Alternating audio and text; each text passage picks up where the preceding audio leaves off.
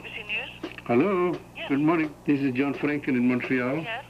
Do you have any notion that tomorrow will be the demonstration in front of the Japanese embassy?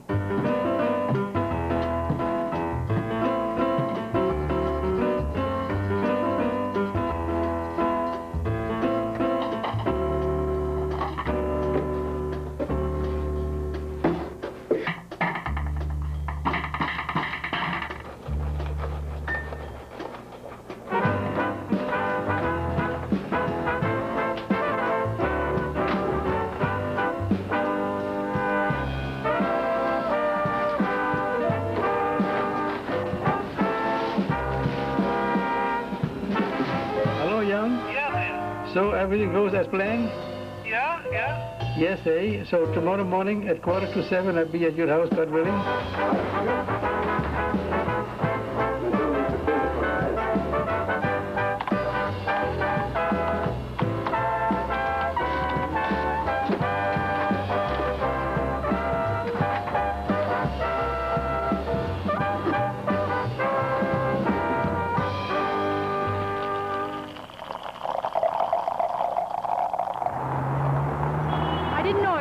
rescue.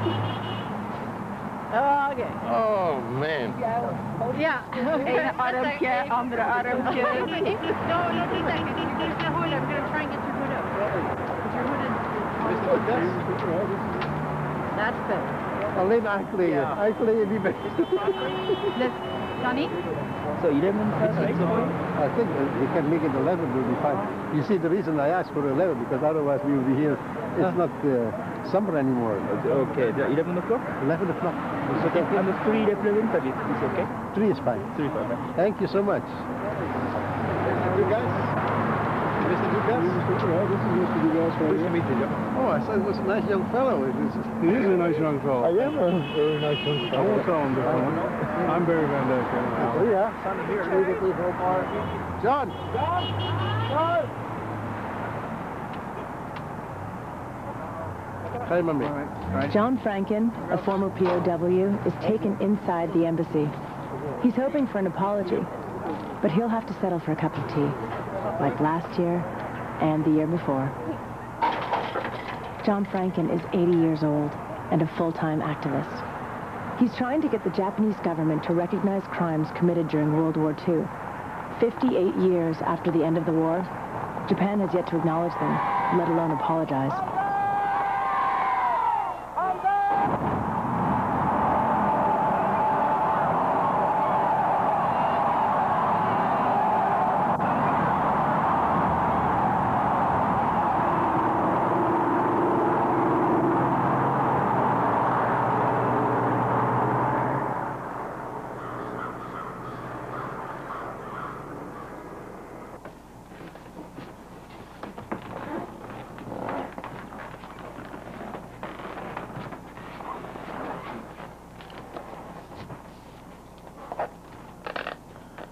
I don't know where I put it.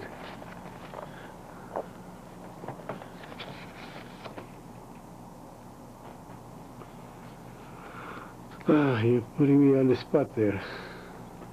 Yes, he's a good boy, but he's very messy, and in every corner and everywhere there is junk.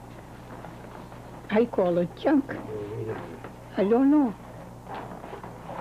I think maybe here. I don't know for what he is saving all the stuff. I don't know. Maybe I have it here. For me, I would take the whole thing out with it. Ah, here I got it. How you like that? This is the paper. It shows where I've been taken in as a Japanese POW. They show you the name, and the nationality, rank, place of capture. Here it is marked Japanese Makassar. This is on the island of Sulawesi. My father's name, the place of origin, this is where I was born, Semarang in Indonesia. They asked me for my religion. So I told them I'm Jewish. You're like, I have the Jewish religion, Hebrew religion. The guy who interviewed me or the make the notes. He never heard of that. So he said, it's too complicated for me. He put Islam.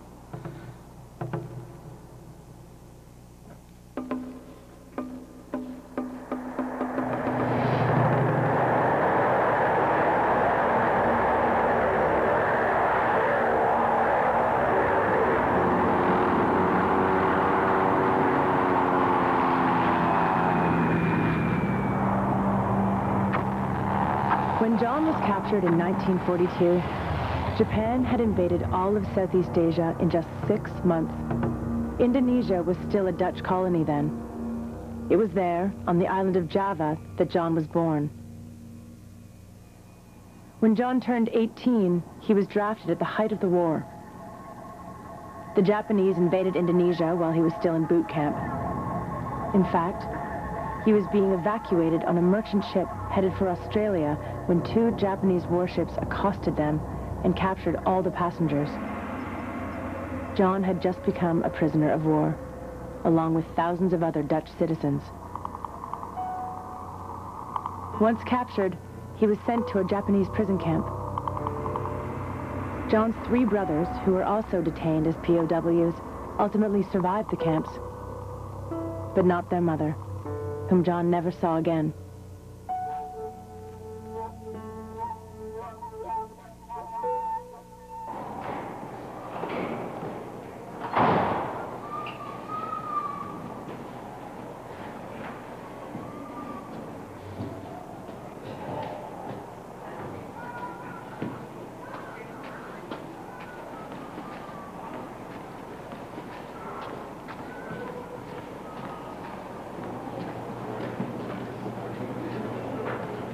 Wow. Good morning. Happy to see you. Yes, here too. Right in, we've got a podium for you to speak Wow, from. thank you. Good morning, class. Morning. There we are, at last. My name is John Franken. I am an ex-prisoner of war. And I'm going to talk about the war you hope never to see. When I was your age, we had an elementary school with wonderful teachers, not thinking about anything what can happen in 6 or 8 months. I mean, same thing here. Who would think about something what is going to happen 8 months from now? So many things can happen overnight. Think about that. Enjoy today, because tomorrow can be all different. How many days were you kept as a slave? 3.5 years and 2 days. 3.5 years not to know what the following day will bring you. How did you get treated in the prison camps? We were doing what we call slave labor. That means you have to work if you like it or not. We were so badly treated that it's no imagination what people can do to other people. We also went sent out to make bordellos. I don't know, does that explain bordellos? Does anybody know what the word bordello means? No. Bordellos are places where the Japanese put women in there for their own satisfaction. This is force, this is rape. They also picked up girls from the street, 14 years old, 16 years old, and they were just taken up, picked up from the street, put in the truck. The mothers don't know what happened to their kids. And this is the way the Japanese were doing. The Japanese Imperial Army quickly established a sophisticated system of sexual slavery for the benefit of its soldiers. Over 200,000 teenage girls, mostly Korean, were kidnapped and sent to military brothels. They were called comfort women. POWs like John were forced to build the Army's comfort stations, often converting elementary schools. Then, they had to work in the stations. John's task was to bring rags to the women to wipe themselves in between soldiers. The Japanese government denied the existence of these sexual camps until 1993, when it finally acknowledged them. But it has yet to apologize to any of the women who were detained there and raped by 30 to 40 soldiers a day. They yell out, tulung, tulung. That means help, help. You know, you want to help, but you cannot. You know, like it's a very mixed feeling because, you know, it's sad, you know, that you could not do anything for them. But the government didn't want to compensate them officially. I myself, I've been demonstrating every year on the 7th of December in front of the Japanese embassy in Ottawa, just for the Japanese to say sorry. If they did say sorry, would you keep telling your story to kids? Well, you see, that is my job, just to let the kids know what has happened or what can happen if you don't prevent it. You see, we want to bring the kids up in such a way that they said, we shall never go through that again. Sonia, Go in the kitchen. you sit and I will make you something. Okay. You had enough today. Oh, I have to brush my hair. Your hair, you just did brush your hair. Did I brush my hair? Yes. No. You did like this. Yeah, you did like that, yeah.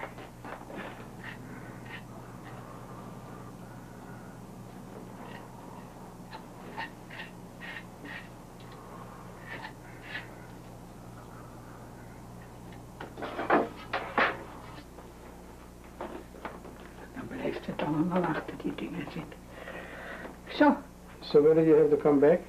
I have to come back to the 3rd of January For another one. for another treatment, yeah. Next Monday you have the chemo again? Chemo, yeah. The 9. He goes everywhere, what have to do with the war. He is busy with, always busy with it. And I never talk about it. And here, look, Auschwitz. I never talk about it. But he is so busy with that. Well, it keeps me going. Yeah. I never talk about the war. I get nervous from it. And I get upset and I get angry. You know, all I have, my cancer, I have to thank Hitler for that, you know? It is from the concentration camp, what I have. From the stress. From the stress. You know, there is a time to forgive, but not to forget. You know, we have two different things here. You know, I can forgive them if they make it available. Say, listen, we ask forgiveness. What we did to you, we're sorry. This is the whole point.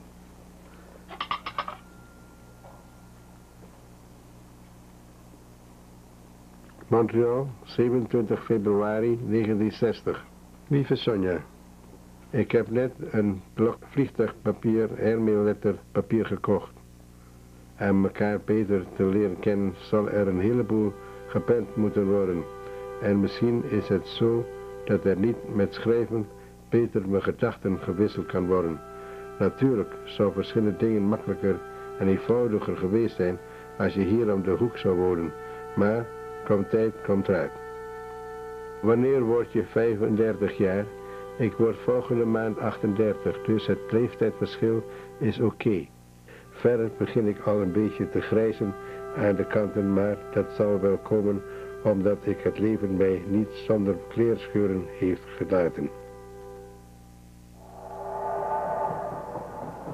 John and Sonia spent the war years thousands of miles apart, unaware of each other's existence. But their fate was already sealed by two autocratic regimes that had joined forces to take over the world. Hitler in Europe and Emperor Hirohito in Asia.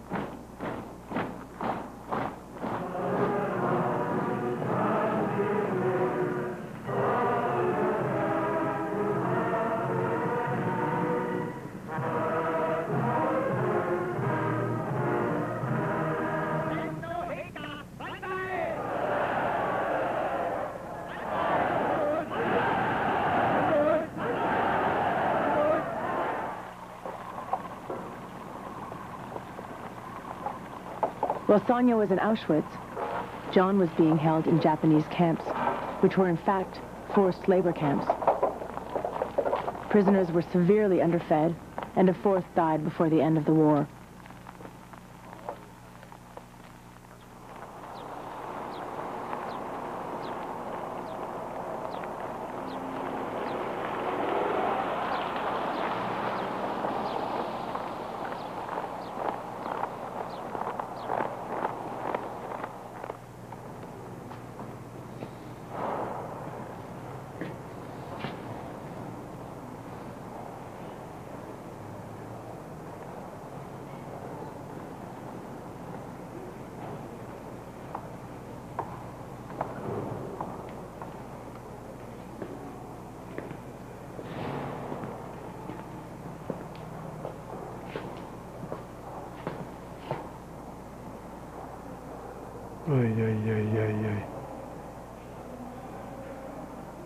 I wonder if the world knows about all these things.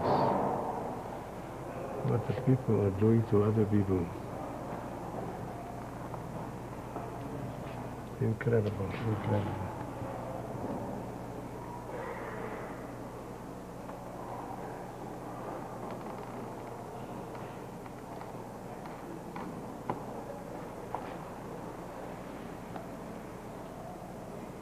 While researching the issue of Japanese POWs, John discovered further evidence of Japanese war crimes and realized that he is a part of a community of victims, including the victims of biological weapons devised by Japan, which contaminated hundreds of Chinese villages with typhoid fever, cholera, and anthrax.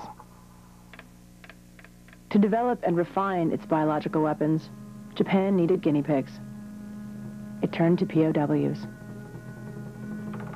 Today, Japan denies resorting to such methods, despite survivors' testimony to the contrary.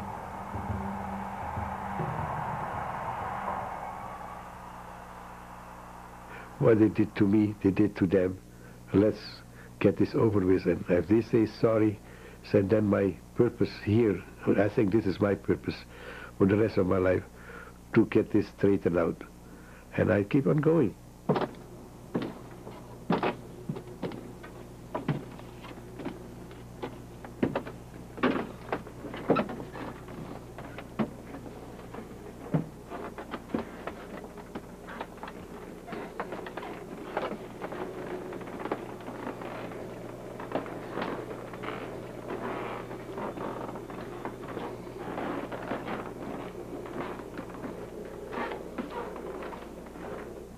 Why no Japanese Security Council? Why do you write that? Because they are not in a position to judge other people if they have come clean with their past. They, you know, you can't to judge other people. You have to be clean yourself, pure. Like you never have apologized. But you think the United States are pure? I don't think so.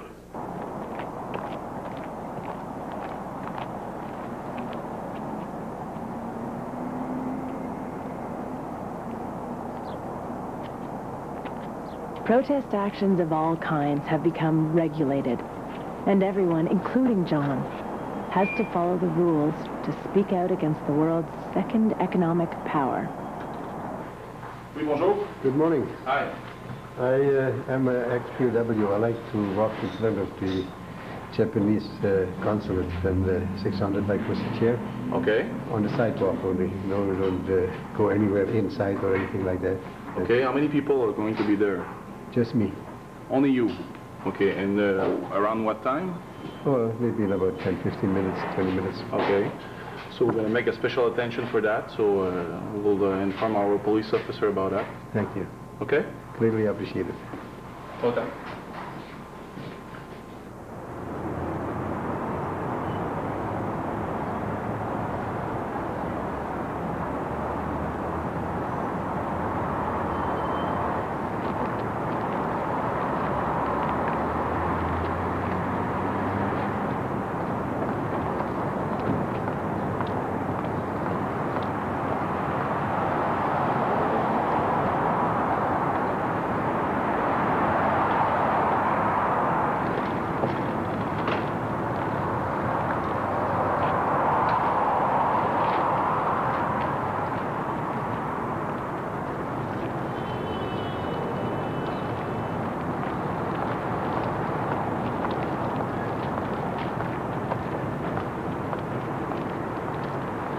Good morning.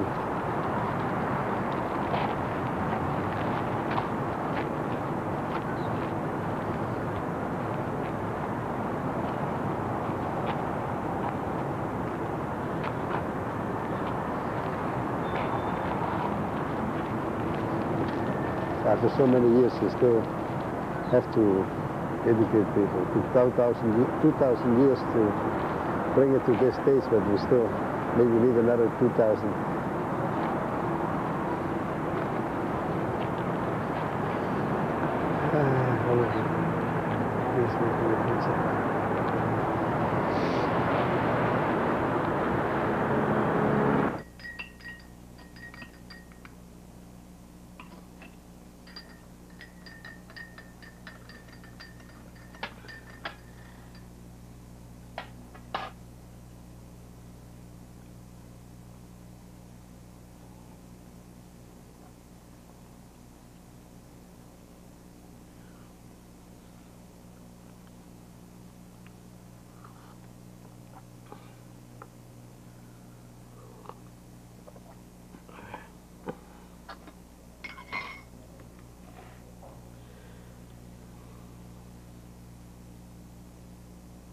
Lieve Sonja, als ik 80 ben, ben jij 76. Dat is nog 42 jaar. Kun je je indenken wat er nog allemaal van te maken valt en kun je terugzien op iets vruchtbaars van het leven gemaakt te hebben, dan ben ik best tevreden. En God danken ervoor.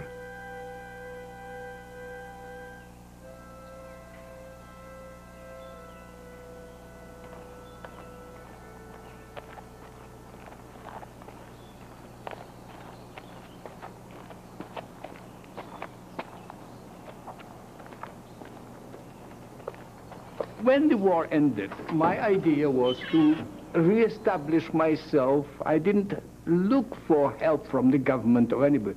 We were young still. So don't forget, most of the soldiers were young. And when the war ended, we were still young.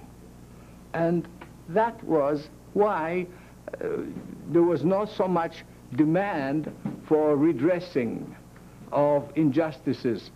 The governments didn't have any idea what were the consequences of malnutrition of the magnitude that we have gone through. You're so right. Now, when we started recovering, we put on flesh, we put on body, and everybody said, well, you're all right, you look all right. Is the Canadian Hong Kong Veterans Commemorative Associations, would it be taking up, you know, this redress issue, you know, in future, or you know, is it going to be sort of... But the question is, who will you take it up with? The Japanese government or the Canadian government?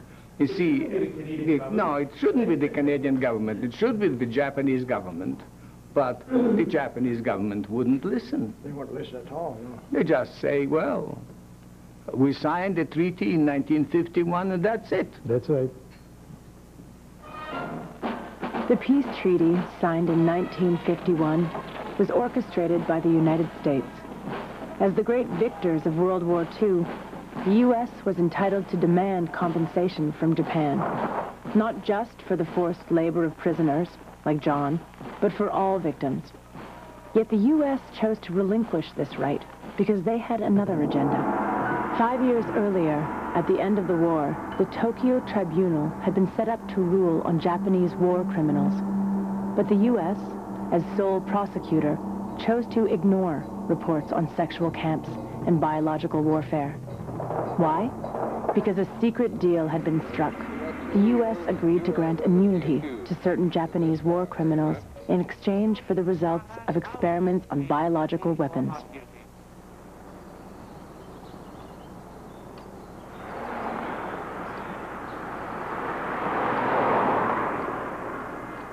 John has been asking for an apology for 10 years now. If it takes him another 10 years, he'll be 90 years old. I have a picture here, matter of fact, from the people from last year. I'll get about the same amount of people, I hope. There are several, two who are not there anymore. Mr. Val and his wife, passed away. She died first, and 3 months after he passed away of a heart attack. So that's why they couldn't be here at the meeting. So there are 2 less this year. So every year we're getting less and less.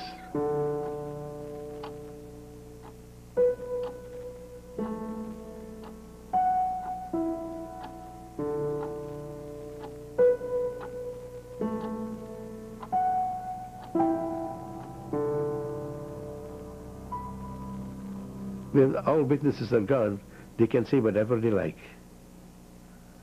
If there is no more me who were there, who is going to tell? They're going to deny it.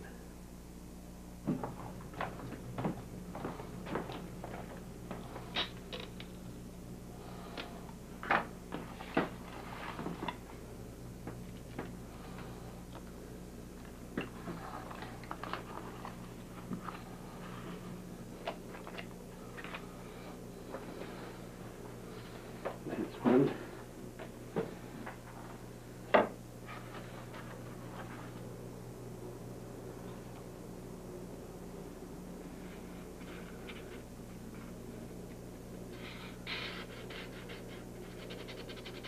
So we just keep trying. One day, maybe we will.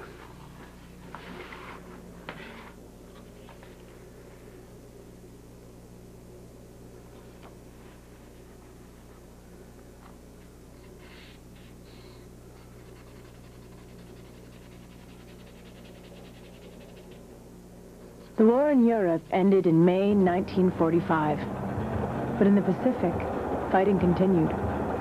Japan actually intensified its war effort. To meet its growing needs for raw materials, POWs were used as miners. John was transferred to a coal mine in Nagasaki. On August 9th, when the atomic bomb was dropped, John was several hundred meters below ground.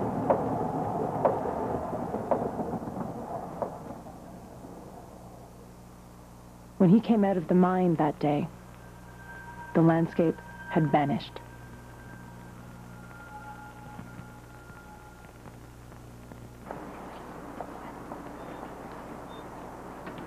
We didn't know anything about the bomb hit Nagasaki at that time.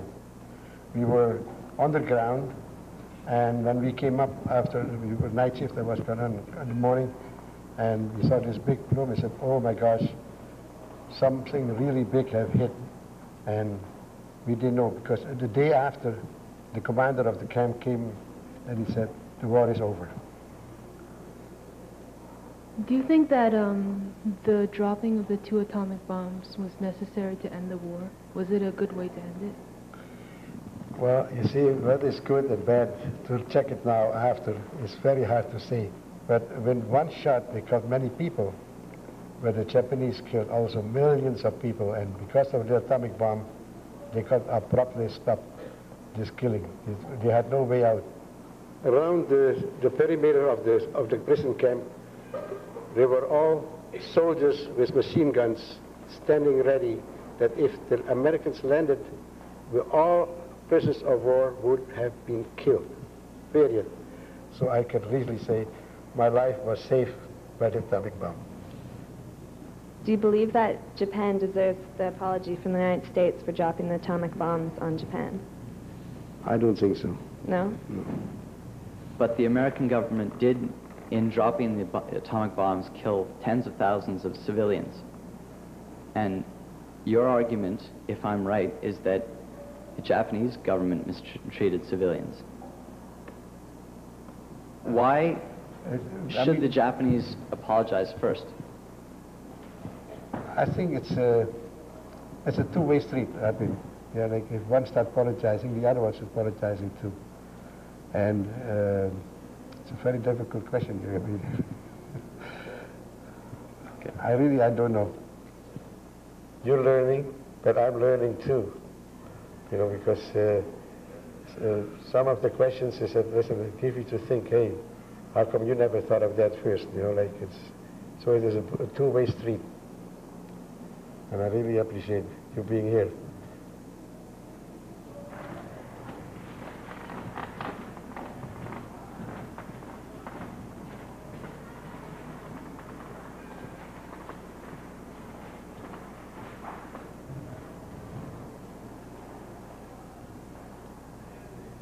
Ray. Happy birthday to you. Happy birthday to you. Happy birthday, dear Papa. Happy birthday to you. Take a wish. Mwah. Happy birthday, Papa. I made my wish. Oh, you made your wish? Well, yeah, do it. Happy birthday! Woo!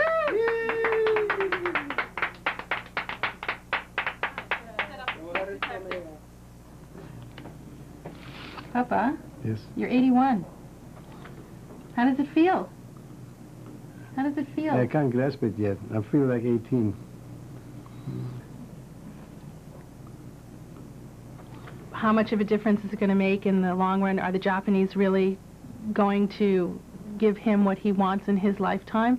I can only hope. That would be my dream for him. That's why he's doing all this, is to get those results. And you know, if every year he's getting a little bit closer, and you know, one year he's standing in the freezing cold and gets no attention, and then a couple years later they actually come out of the embassy and he gets to hand them a petition, and then the year later they say come inside, and then the next year he's having tea with them. I'm thinking, well, there's progress. Like where it's going to lead, only time can tell. In Malay we say pukul terus. What does that mean? That means never give up. Never give up.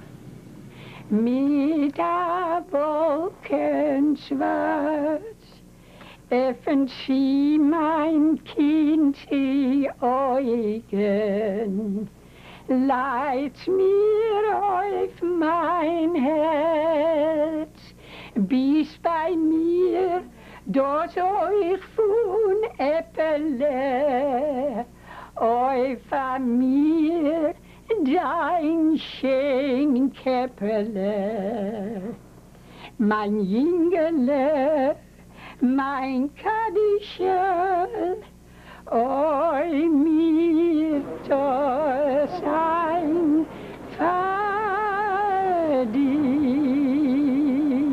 Liefste, ik was even bang toen ik in Montreal was dat het niet zou zijn wezen.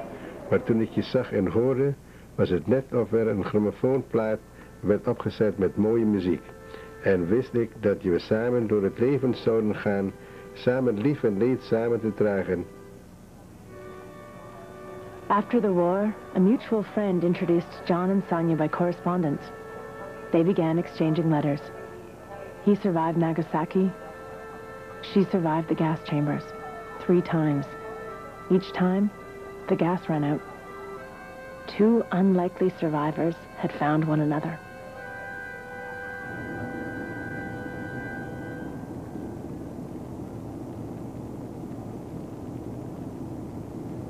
U.S. troops drove to the outskirts of Baghdad today. U.S. officials say the troops are within 10 miles of the city. The United States has entered into a new world war, and it's going to last a while. James Woolsey told an audience of about 300 UCLA students yesterday that he considers the Cold War to be World War III. So, since this is number 4. This 4th World War, he says, will last considerably longer than either World Wars I or II. The forecast, cloudy and windy today with gusts up to 40 miles per hour. The temperature dropping to 59 degrees this afternoon.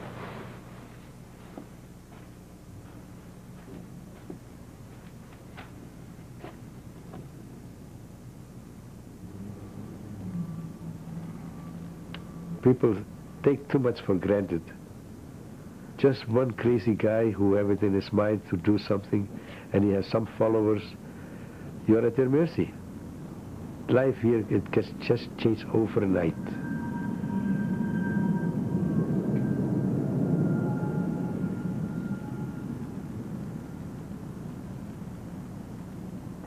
Hey, Ray, let me give you your present. Welcome to British Columbia. Okay, and compared to Montreal, it's rainy here. So we brought you a nice umbrella. You gonna sit there? Yeah. Okay. Okay, there we go. You see what I mean?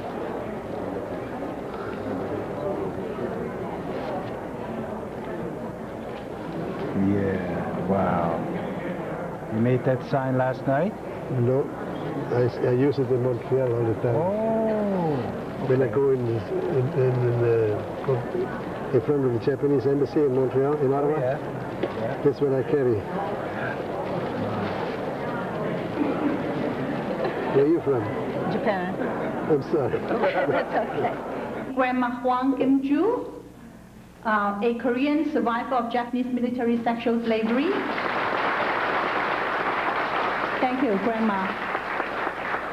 Mr. Xu Jiashe, Chinese survivor of Japanese biological warfare in China.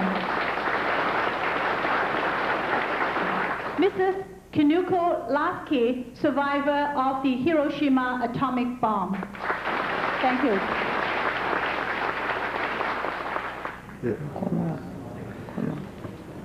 I was there in the islands of Indonesia when the Japanese picked up the girls from the street and put them in trucks.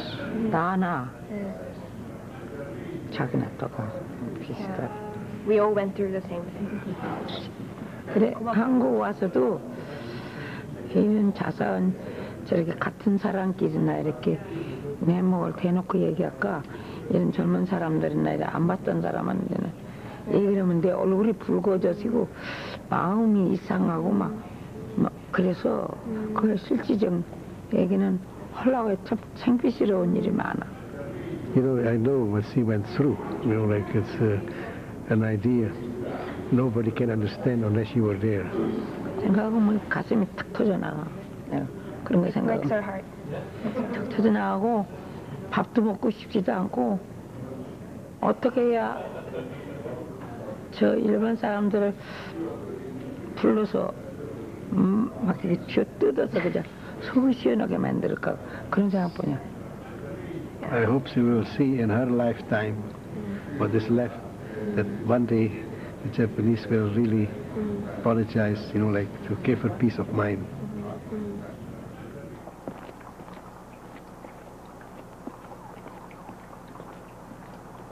Mr. Xu witnessed many atrocities committed by the Japanese military and has endured for 61 years the physical and psychological trauma of his rotten legs, the aftermath of his anthrax infection. 那么我呢，开始的时候呢，是一个红点，很痒很痒，啊，那以后呢，直接呢破掉了，水流出来了，就成一个小洞。开始的时候是一个小洞，现在呢还留了这么大的洞，而且两只脚啊都不一样了啊，站了久了粗，但实际上呢这面更细，这面更粗，而且走起路来呢好像有点瘸了。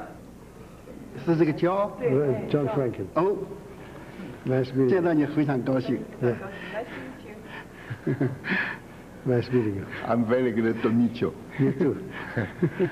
日本是要有民主，日本街头我们也示威的。 So that's a picture of you protesting. 是啊，也拿了这个是吧？ This is me. 那是和王选一块，王选我们，I got the same picture. 都在这个。他也有这些照片。也有哈。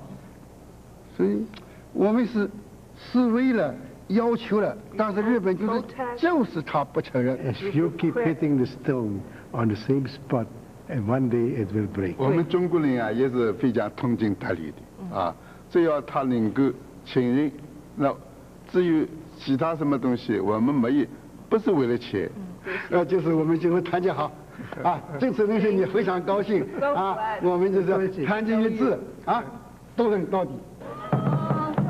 비닐을 꽂은 할머니. 일본은 군국주의 부활 업무 중지하고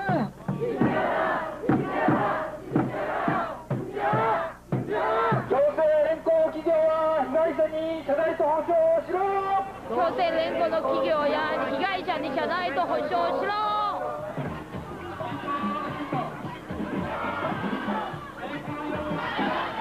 Let's go!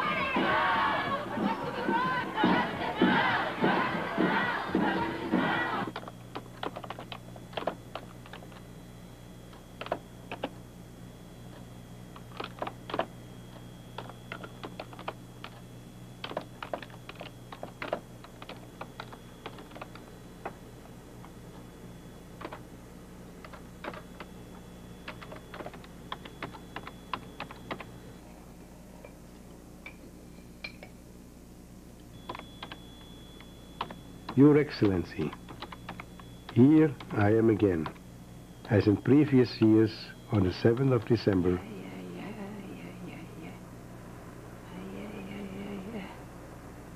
Now it is coming. It may be disappointing that we are still strong and alive, so that we can tell the world that we are still waiting for an official apology.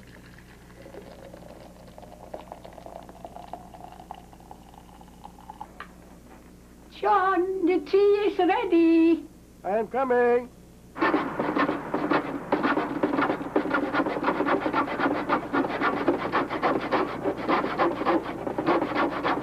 Where there is a will, there is a way. John has thought of everything for this year's demonstration. Except for one small detail. He has a new car.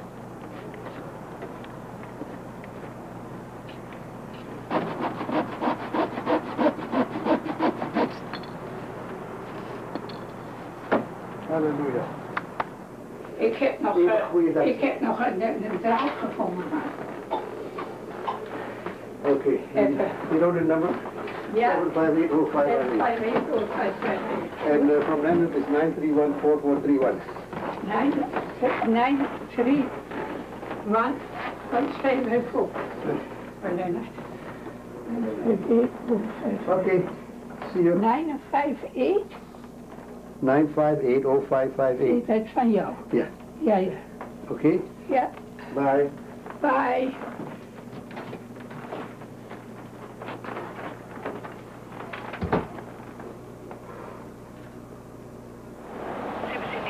Hello. Good morning. This is John Franken in Montreal. Yes? I'm going to have a demonstration tomorrow in front of the Japanese embassy. Well, we can't, you know, we only have so many cameras and we have to make Hello? a decision. Is this the Ottawa Citizen? Yes, it is. This is John Franken speaking in Montreal. Okay, you're looking for... I'm looking for to bring you a news item. One moment, please. This is Dave Brown. I can't take your call right now. I sent you a fax about my demonstration tomorrow in front of the Japanese embassy. I'll send you to one of our assignment people. They look at all the possible strategies. News, may I help you? This is John Franken in Montreal. Yeah? I will demonstrate in front of the Japanese embassy tomorrow morning at 10 o'clock. In Ottawa? In Ottawa.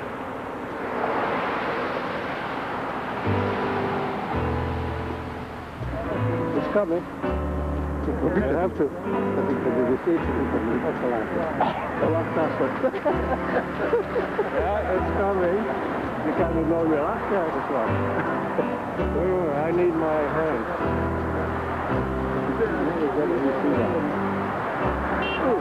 You kind of know your last guy as well. How's that? Yeah, we got it. Unbelievable. You're unbelievable. All right, is Mr. Van Dijk not here? It's a beautiful day. See, pleased to see you again. Yes, too. Nobody of the media came in. Nobody of the media. No, I phoned everyone. Everyone.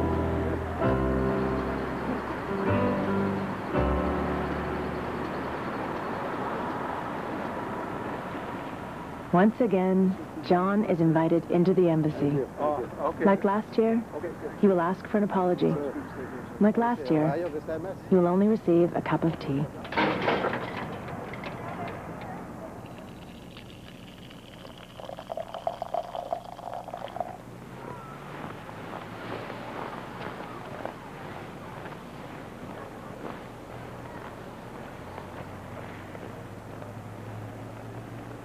If you keep being persistent, you know, with this one goal in your mind to achieve, I think that will be, for me, a satisfaction. I have a goal, this is what I like to do. And people don't see it that way. Some people said, well, why bother? You can't change the world. But I kept trying.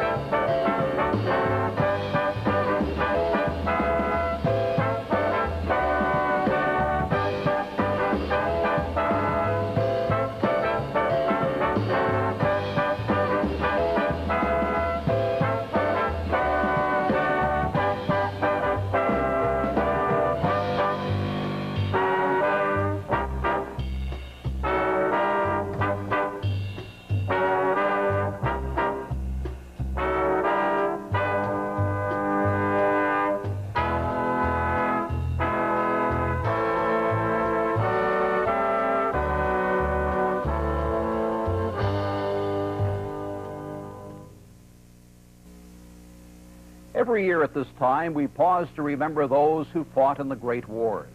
But for those under 50, it's not always easy to relate. James Ling High School is trying to change all that. It's connecting students with war veterans. Bob Benedetti has the story. Here's Japan, Australia, and right in between here is what they call today Indonesia. That's where I was born. John Franken was just a teenager when he was drafted into the Dutch Army just in time for the fall of Java. And then Japanese came in full force and overtook the Dutch Far East government. He remembered boarding a ship to Australia, only to be intercepted by the Japanese. The Japanese captain came aboard and he said, "Your guys are now prisoners of war." He said, "Everybody is under my command. Anybody will not obey will be shot." The students were horrified to hear of life in the POW camp at Nagasaki. It was just hard labor. We had no winter clothes. The first week we arrived, I was standing there and we took cement bags, we cut holes in it and we put it so that the wind doesn't get to you. When he finished, the students surrounded him. How did he survive, they wanted to know. So we just live on hope. So tomorrow we will see what happens. And it just keep on going. And the morale was, to the end, in the group where we were was very high. You know, this is what I'm about. You supporting each other through the ordeals. And, you know, you'd be surprised how much you have to share with other people. Much of his story was new to these teens because they don't learn much about Canada's war history in school. Definitely not. In fact, I think we underplay it a lot. That of Paul's history teacher, Mark Anthony Meyer. And unfortunately, a lot of these veterans are dying off, so they're not going to be here much longer to tell us in person about this. So we better give ourselves a collective boot in the butt and learn about our own history. And that's the objective of the Memory Project Digital Archive. It's an effort to enable veterans to put their memories online for future generations before it's too late. John Franken is part of the project, and that's why he's here. It gives me a very good feeling. I did my part. You know, that little bit of time what I have left, make it really fruitful to pass on something. If he encourages only one or two students to look deeper, he says he has done his job. If I learn about his experience, you know, then we could, you know, prevent this from ever happening again. Bob Benedetti, CFCF News.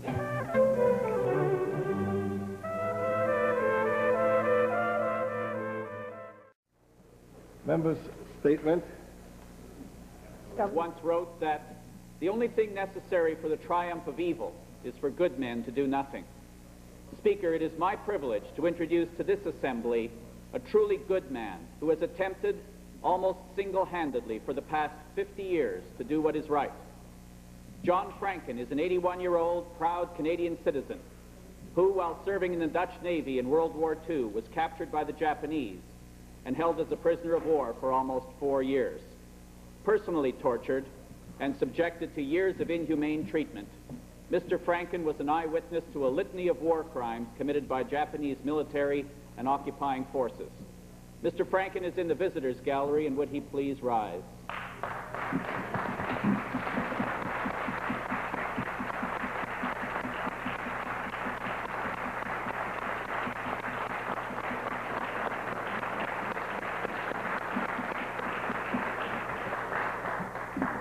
Mr. Franken was a slave laborer in Nagasaki when the atomic bomb fell on that city. He survived this explosion because he was working deep in a mine under the city. Freed by the sudden capitulation of the Japanese regime, Mr. Franken has for the past 50 years attempted to obtain a formal apology from the Japanese government on behalf of himself and the known and nameless victims of Japanese war crimes. Let us hope that through Mr. Franken's tireless efforts, the Japanese government will at long last adopt the honorable course and issue a formal apology to the dwindling number of the surviving victims of Japan's aggression and war crimes in World War II. Thank you.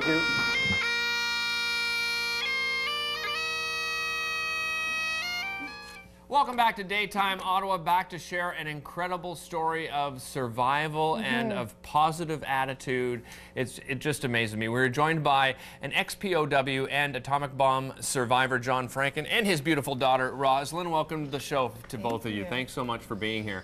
John, of course, it's an amazing story. Let's first of all go back to you getting involved in the war itself. How did that all come to be? Well, I was conscripted in July 41, and I got a course for aircraft mechanic, was signed for 10 years, and then December came, and then the war broke out in Pearl Harbor. Right. Thanks to Japan. They still haven't apologized yet. Yes, and you've actually visited the Japanese embassy for many, many years, asking for an apology for the last 20 years. And why do you think they refused to apologize? They would never admit it. They said, you know, like Iran said, the Holocaust never happened. Right. You know, like they're living in a dream world. And if the atomic bomb hasn't been dropped, America has lost many, many, many, many, many more people. And I was saved by the atomic bomb. Well, can you tell us a bit about how that happened to be? Well, I was working in the shipyard, cleaning all this, dirt. Right. And they asked, so I got the bath every 7 weeks. So then they came along and said, any volunteers for the coal mines? And already have a bath every day because you get black from the coal. So I was down below at 2,000 feet when they dropped the bomb and saved my life.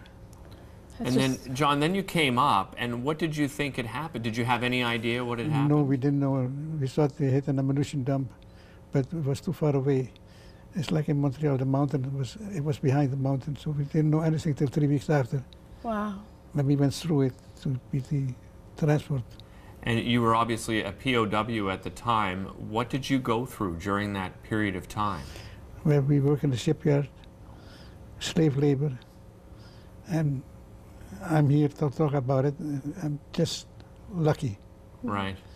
It's such a positive message that you bring. It's such a tragedy what you experienced, but you're bringing it forward for us to learn and share with you, but you're seeing it as a positive experience, which is so Never give up. uplifting. Yeah.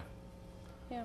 Well, Rosalind, what about yourself? I mean, this is your dad's story. Your mom had her own story. Tell us about your mom's story. Well, I think it's a very unique story that I have because my dad survived the atomic bomb, being saved by, you know, being in the coal mines, while my mother was fighting for her life in Nazi Germany. She was in 13 different concentration camps, and she was between about the ages of 14 to 16, like as a teenager, her childhood years, right? And she was actually taken to the gas chamber 3 times, and each time they had just run out of gas. Yeah. And before they could fill up with gas again, she was being transferred to another camp. So to me, it's a miracle that she survived. It's a miracle that my dad survived. So I believe in miracles. Absolutely. Yes, you do. And as a motivational speaker, I mean, what I do for a living is to inspire people and uplift people and give them understand the meaning of hope. I mean, I had incredible role models, right? And being a cancer survivor, you know, in fighting that, again, using their inspiration, what you can go through in life. Like, people go through hardships, but we don't realize how lucky we are to be living in this country, the freedom that we have, and the problems that we think we have. Sometimes we need to hear the stories of other people, what they have suffered, and realize, you know what? I can get through my situation. Well, they suddenly seem so trivial. Well, right? Yes. The things that we complain about on a daily basis. Right? It's beautiful what you've done with it. Some people would become angry or bitter or, you know, closed in and not share your experiences, but you've turned everything around from your parents being so inspirational to your own stories and motivating others, and I think it's such a tribute. Thank you. The denial of Japan with the sex slaves took them, one woman 50 years to go through the course to Japan to prove that they really, up till today, they said it never happened. Yeah, because you, as I understand it, you were also helping build brothels in Japan as part of the slave labor that you went through. Sex slaves, they were picked up on the way to school, put up for venereal diseases, and then raped 40 women a day. 40 men. John, how do you 40 keep men. a positive attitude after all of these years, having seen what you've seen and gone through what you've gone through? I don't know. Because you have a wonderful sense of humor. You know, we're talking to you in the green room, and you're laid back, and you love life. I had four brothers. Mm-hmm. 3 brothers were on the bridge in the River Kwai. One brother was dying, and the Japanese threw them in the swamps to die. One native girl found them, brought them back to life, and they married the girl after the war. Mm-hmm. The stories are incredible. Yeah. And I hope you're sharing, well, I mean, you're sharing them with us now, but I would hope that you've been writing for your whole life and just documenting. You can Google me. Oh yeah, I know. You offered that earlier. You visit schools every single November. I know that you recently visited the I school. got decorated by the Queen from Holland. Yeah. Because of my speaking in schools. Yeah, you've done a wonderful job educating young people. And if you ask people, you stop them on the street, have you heard of the atomic bomb? What are you talking about? A lot of people, younger people. But I just want to say, in terms of your positive attitude and my mother's positive attitude, is in Indonesian they have a saying that says "pukul terus," which means never give up, and that's what keeps them going. Like if you ask my dad how old he is, he'll tell you, I'm 90 and a half. Exactly. 90 and a half, because every minute counts. Absolutely. Never give up. That's a great beautiful. message to end the segment with. John, Rosalind, thanks so much for joining us. Thank you. Really appreciate Thank you for having us. It's Google him. He's right. John Franken. You will on find tons of information. He's on the YouTube as well. That's what we call it around here. Listen, don't go away. We'll be right back with more Daytime after this. Diffusé ce soir sur le réseau de l'information, nous présente un personnage hors du commun. Il s'appelle John Franken. C'est un Canadien, prisonnier des Japonais pendant la Deuxième Guerre mondiale, qui refuse d'oublier les sévices qu'il a subis pendant ses années d'incarcération. À 80 ans, il poursuit son combat pour obtenir des excuses du Japon. Tout ce qu'il a obtenu pour le moment, c'est un thé à l'ambassade du Japon. La réalisatrice du documentaire est avec nous ce matin. Il s'agit de Catherine Hébert. Madame Hébert, bonjour. Bonjour. Qui est ce personnage, John Franken? Qu'est-ce qui vous a attiré chez lui dans un premier temps? Comment l'avez-vous découvert? Je l'ai découvert en fait parce que je faisais la recherche sur le film War Babies Midland, dont vous avez sûrement entendu parler. Et je me suis retrouvée dans une conférence au Centre Droit et démocratie qui parlait des comfort women, donc ces jeunes femmes coréennes pour la plupart qui avaient été faites prisonnières par les Japonais et mises dans des bordels pour les bons plaisirs des soldats. Et il y avait donc ce vieil homme, John Franken, qui était là, lui, pour témoigner de son expérience dans les bordels. Et il m'avait fascinée parce que je m'étais demandé que fait ce vieil homme dans une cause toute féminine et toute orientale. Ouais. Et donc, c'est comme ça que j'ai découvert son histoire. Alors, la question était intéressante. Qu'est-ce que vous avez appris du personnage, effectivement?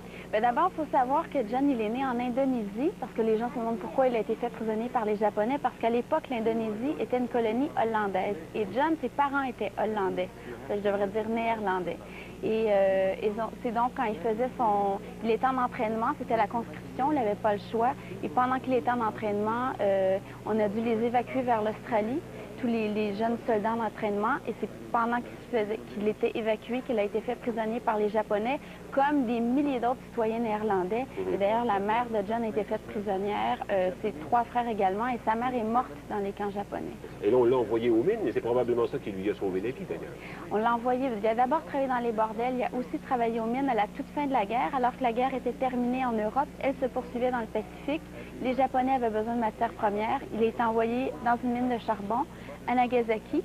Et il était donc au fond de la mine le jour où on a largué la bombe atomique. Et quand il est remonté à la surface ce jour-là, il n'y avait plus de Nagasaki, il n'y avait plus rien. Quand est-ce qu'il a été libéré? Il a été libéré tout de suite après la bombe atomique à Nagasaki. Un jour plus tard, les Japonais lui ont dit vous êtes libre, vous pouvez y aller. Et à partir de quand est-ce qu'il a décidé de poursuivre des démarches comme celle-là pour obtenir justice, pour C'est ça obtenir qui est réparation? intéressant aussi avec John. Il n'a pas commencé tout de suite après la guerre, parce que comme il explique, après la guerre, nous étions de jeunes hommes, on avait envie de se marier, on avait envie d'avoir des enfants, on avait envie d'avoir une vie normale, et c'est simplement avec le temps que son histoire l'a rattrapé et qu'il a vu que l'injustice allait se poursuivre, alors que les premières années, il espérait peut-être que le Japon allait s'excuser naturellement, que des pressions politiques allaient être faites. Ça n'a pas été le cas. Et donc, c'est quand lui a pris sa retraite qu'il a décidé de vraiment vouer sa vie à cette cause-là. Et pour l'instant, tout ce qu'il a obtenu, comme je le disais tantôt, c'est un thé à l'ambassade, le titre de votre documentaire d'ailleurs. Exactement. Et c'est un peu